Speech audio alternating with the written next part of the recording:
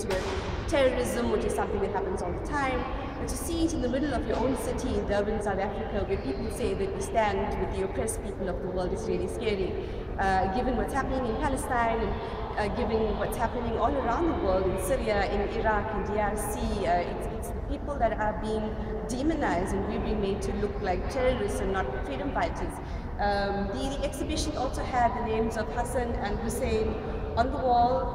Those of you that are not familiar, those are the names of the grandsons of the last Prophet Muhammad, peace be upon him. So again, I think an attempt to link terrorism with Islam or Islamists, which is another word that the corporate mainstream media has invented. I still don't know what that is. So it was quite a shock to the system. Today we hear that exhibition is actually not there anymore. It's been taken out, we believe, yesterday morning. We have one photograph which we will be uploading, guys.